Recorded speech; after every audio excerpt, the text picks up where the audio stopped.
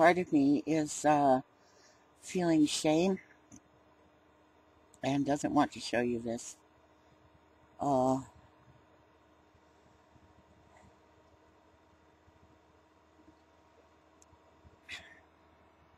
I have to look at the monitor.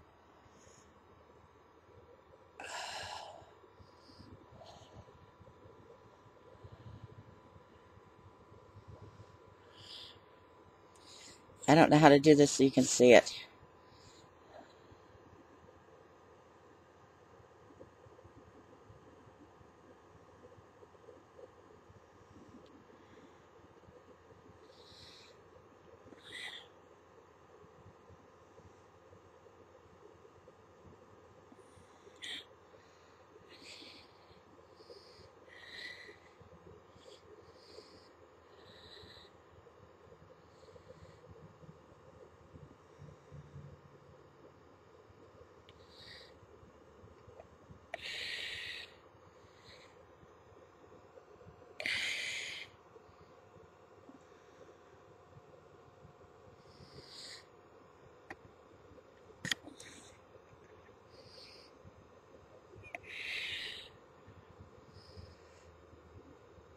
Ah,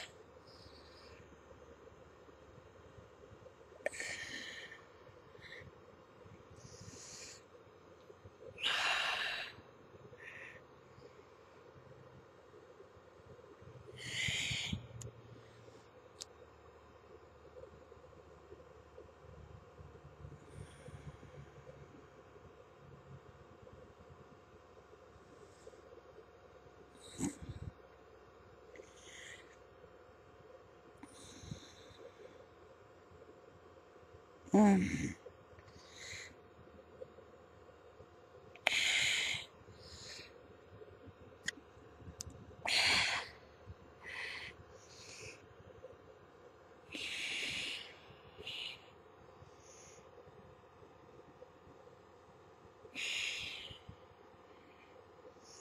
Here it comes.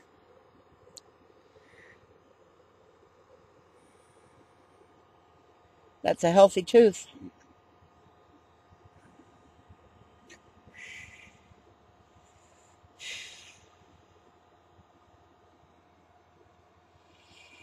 It got loose because ones around it were missing. It's one of the last healthy teeth. You shall have 1, 2, 3, 4. 4 lower teeth on this side. And all of these are broken. But they're broken above the gum line so that I can still kind of chew. Over here, I have 1, 2 teeth on the bottom and none left on the top. I have pulled, this is the 7th of my teeth that I have pulled. I've accidentally, a couple of them came out by accident and I swallowed them with food. And,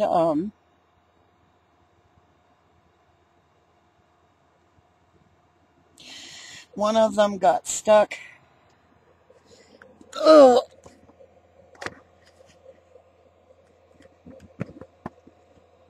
just inside my anus for days and was poking and was hurting me. I was literally biting myself in the ass. It finally passed.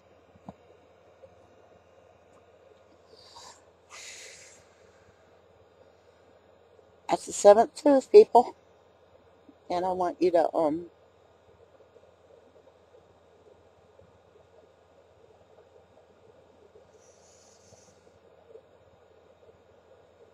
I want you to acknowledge that I have to perform my own dentistry because I can't get access to dental care.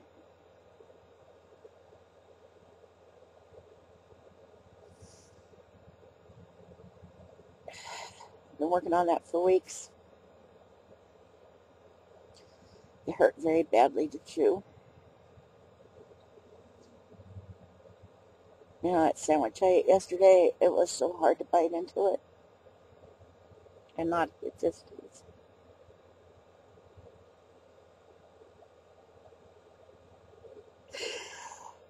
When I was in junior high school,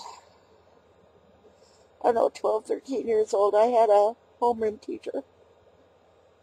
I don't know his name.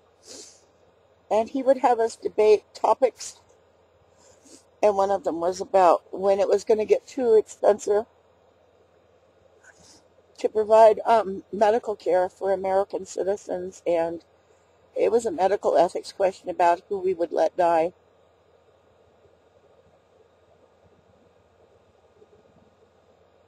That was 40 years ago, and I remember being afraid, bleeding. I remember being afraid then that it would be me.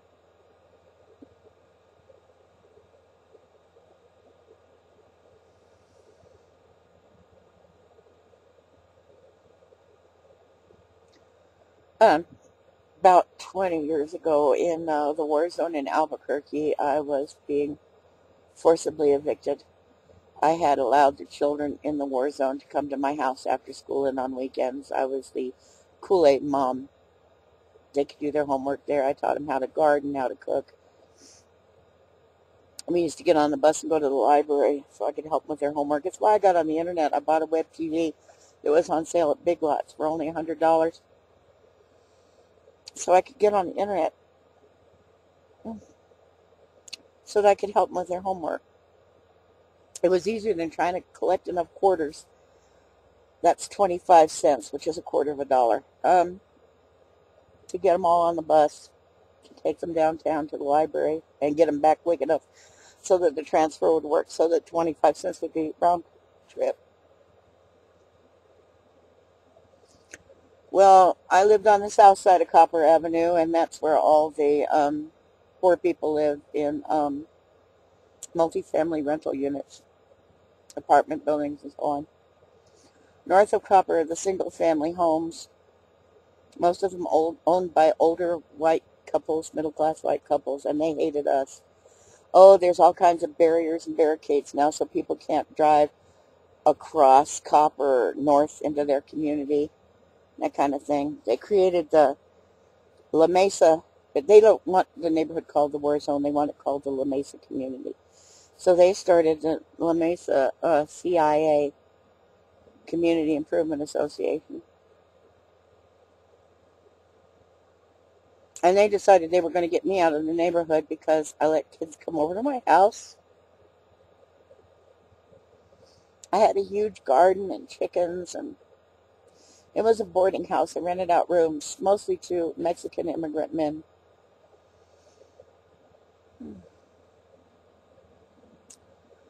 And they called the zoning, and they called animal control, and they called child protective services, and they called the police, and they called the fire department, and they all showed up outside in the street one day. And they finally figured out how to do it, and they had the house condemned for wiring violations in the garage. That's all they could get me for. They thought I had a gang. They sent the gang unit. The gang unit in Albuquerque doesn't even speak Spanish. You know that? There was something that I painted on the wall that was in Spanish. It was, Sembramos justicia para cosechar paz y libertad. We sow the seeds of freedom to grow peace and liberty. I spray painted it with a flower and iris. They wanted to know what it meant, and I told them. They thought it was gang tagging. Anyway, they got me thrown out of the neighborhood. There's more to it. I got 8-foot pickets to make a fence around the property to keep the drug dealers out and stuff. And I didn't have enough of any one color paint, but I had all this leftover paint. The kids went with me on the bus to a place where you can drop off hazardous materials, and that includes house paint. And we went on the bus with suitcases with wheels, and we dragged home all this free paint. They let you take the chemicals for free on certain days of the week. So every kid got to paint a board a different color. They got to paint multiple boards, of course. And it looked like a box of crayons. And then they painted, you know, Tibetan prayer flags? Well, they made like a prayer fence. And there were flowers and stars and hearts and names of people who had died.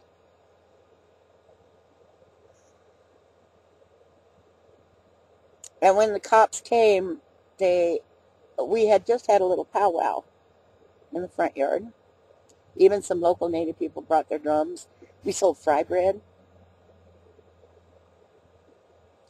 And we had a little fire pit, and the fire department was right down the road, so I asked them if it was okay to do it. They said yes, just have a bucket of water right by the fire pit and blah, blah, blah. So they were cool with it. So Monday morning, after all that was over, and I'm outside cleaning up the paper towels and the paper plates and, putting things back, here come all these people, fire trucks and police cars and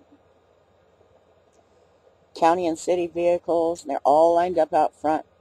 And the gang unit man asked me, the cop asked me, why is that fire pit in a circle? And I'm thinking, why would I dig a square fire pit? And then he said, why do you have stars painted on the fence? And I thought, why is he asking about the stars and not about the hearts and the flowers and the little animals and stuff the kids have painted? And then he said, because I had a little flock of baby chickens, and they were running around. I said, why do you have those chickens? And I said, you think I'm a Satanist, don't you? Well, you seem to know a lot about it. So in their police report, they wrote down that I was a paranoid schizophrenic because I wouldn't let them inside the gate because they didn't have a search warrant. And I told them, I said, I don't know why you're here. I don't know what you want. So well, let us come in so we can talk to you. I said, you can talk to me just fine. It's a chicken wire fence. You can talk to me just fine through the fence. I'd like to know why you're here. So they wrote down that I was paranoid, schizophrenic, and a self-proclaimed witch. And they got the fire marshal to condemn the place because of some completely legal wiring out in the garage. My landlord had started his IT business out in the garage. And for those of you who know about IT, you know damn well that he had his bases covered with his electrical out in the garage. I was immediately evicted on the spot. The neighbors came in.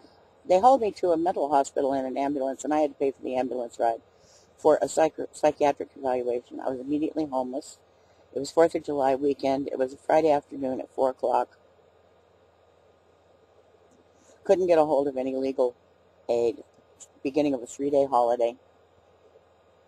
It was the 3rd of July. My disability check comes in on the 3rd.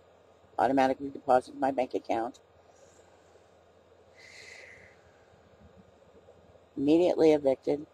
The neighbors knew it. They broke in and started robbing me. They stole my checkbook, and they wiped out my bank account. Well, I got permission to come back to pack my stuff. I had a temporary place to stay, and I had to perform duties as a sex worker to keep a roof over my head. And I would come back during the day and pack my things. I was told if I was there after dark that I could be arrested for trespassing because they were assuming I was going to sleep there.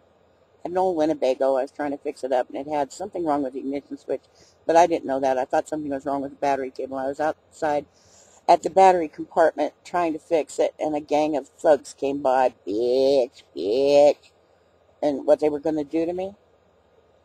And I made the mistake of saying, yeah, it takes a real man to terrorize a disabled woman all alone in the dark. And one of them picked up a rock and threw it at my head and hit me right here. My face cracked open. I was bleeding. I went to my church 2 doors down to get some first aid because I couldn't go in the house. It was dark. The electricity was off. I didn't have any first aid equipment in there. And some people were renting the basement of the church. This is the last time I ever set foot in that church. And they saw me bleeding, and they freaked out, and they canceled their contract with the church to rent the space in the basement. And the minister said that if I had any more problems, I couldn't come there.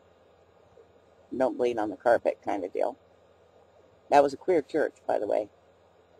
Open to all denominations and supposedly atheists and agnostics and pagans. And I never went back.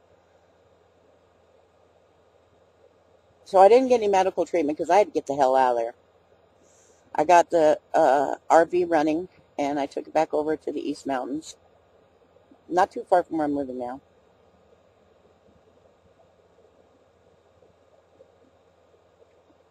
And of course, that far away, there wasn't any medical care. And like I said, I had to perform sexual favors. And I was pretty much, I was a captive in that house.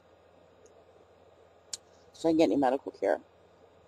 Well, about 2 years later, I went to the doctor complaining of headaches, stiffness in my neck. And I told him I'd been beaten in the head with that rock and had never received any care. They had me pee in a cup. I told him about the ringing in my ears, which I still have to this day. And mind you, this was 20 years ago.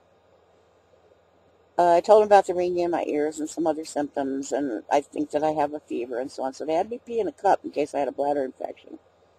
And they wrote off the rest of it as psychiatric, as hypochondria, because I had made the mistake when my daughter died of going into the University of New Mexico mental health for psychotherapy because I was suicidal. So they just dismissed my complaints about my head as psychosomatic. They didn't even look at my head. If they'd opened my mouth, I didn't know this. I had an abscessed molar. It was cracked. It finally broke off, and see, I've been eating pieces of my teeth too. My teeth. So that was the beginning of it. You know, my last girlfriend, we lived together 3.5 years. I never kissed her on the mouth.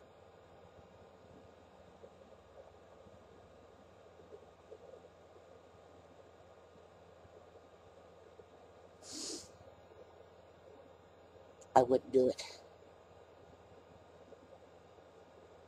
It's too easy to catch diseases from other people's decayed teeth.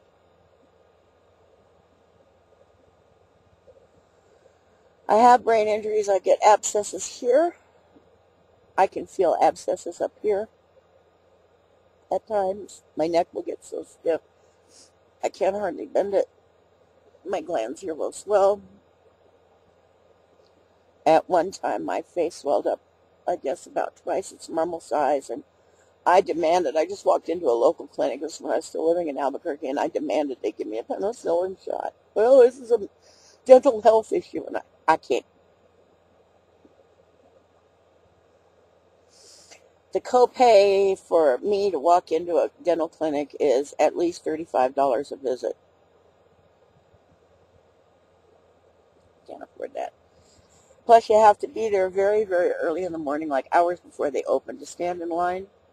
And these are clinics that are in bad parts of town. I don't want to be standing out there in the dark alone for hours. You know, I don't have a cell phone.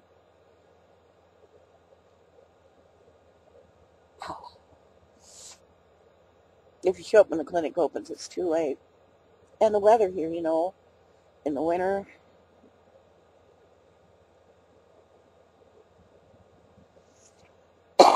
So,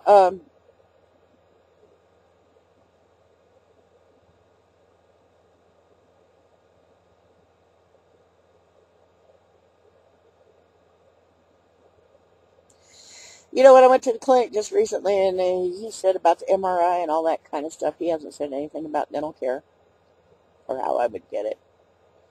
The trip to Albuquerque, the gasoline cost me about 20 bucks. I'm supposed to qualify for something called Safe Ride where I can get transportation. But there's always some excuse why I fall through the cracks. Yeah, I sent a box to Great Britain and it cost $100. You know why?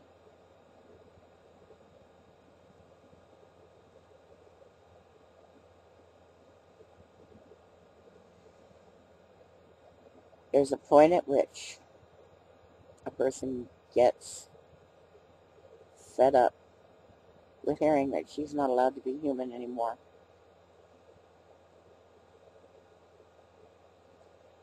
And I insist in this one tiny, tiny little part of my life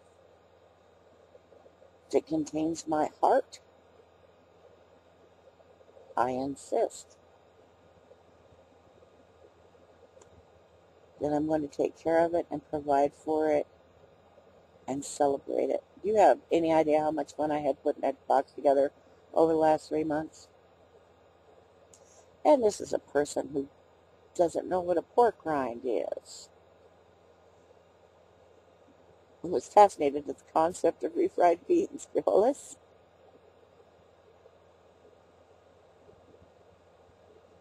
I wanted to send some of myself over there that she could touch. Sort of an Ugly Betty box. You know, I told you I collect Ugly Betty. I got this Ugly Betty stuff, this is 2 years ago now, when the show went off the air. And how much cheer it brings me. I mean, I'm looking at it right now. To have something beautiful from a show that reminds me that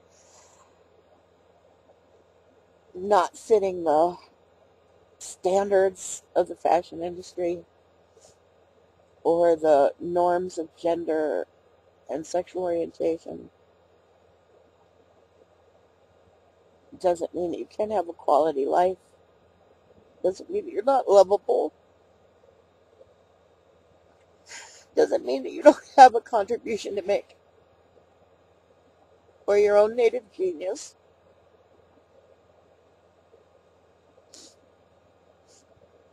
I went through hell last summer. I was left homeless twice in 1 month.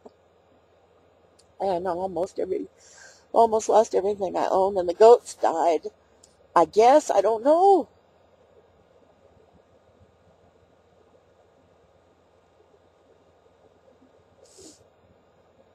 And Ugly Betty, old episodes of Ugly Betty were on Hulu. And they gave me so much strength.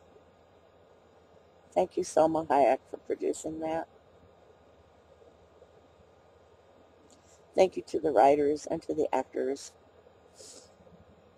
and to everybody who put something into that. Thank you. I'll probably never watch commercial TV, and I was pretty much not watching it anymore anyway when Ugly Betty came on, and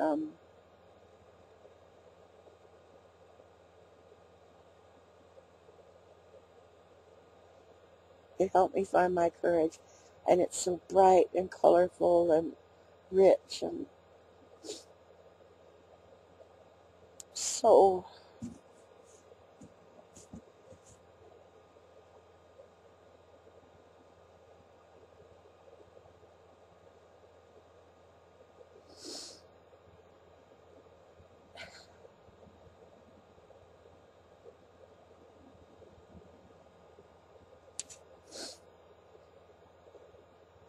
I can't help being an ugly old hag. You notice this pillow?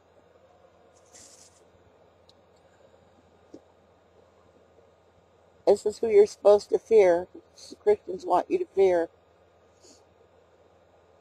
An old woman with a cat and bad teeth, funny looking, crazed.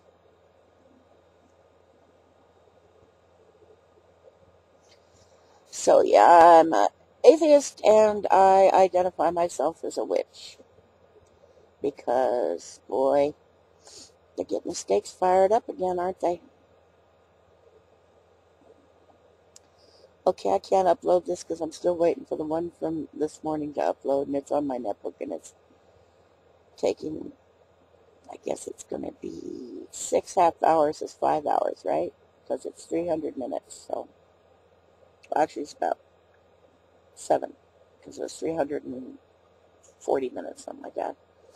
It's over half done, and it's 6:30 p.m. here. I've been working on it all day.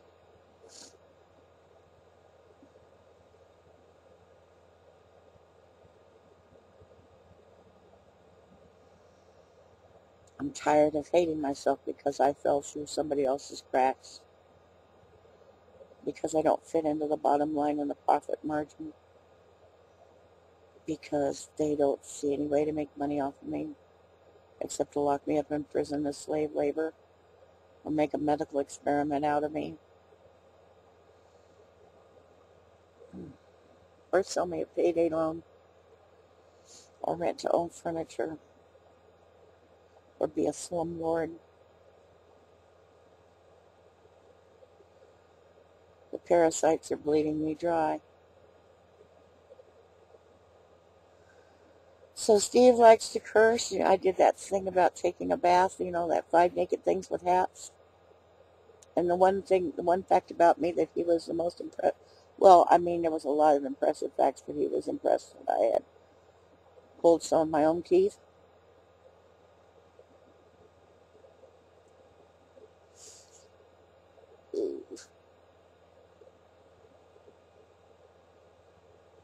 I better go drink something salty.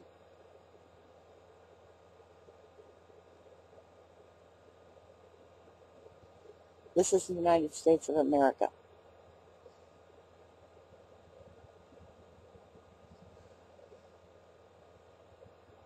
If somebody can help me leave this country and go someplace where I'll be safe, where I can live out the rest of my life in peace,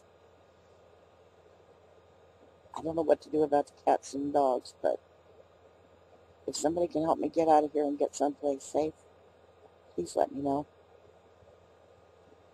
Mexico's fine, but keep me away from the narco-terrorists, please. Like an address in Brownsville or something like that, and live over the frontera. I speak a little Spanish. I can make do. But I have to be able to get a bank account in the States, and I have to have Social Security thinking I'm living in the States. I can get good dental care in Mexico.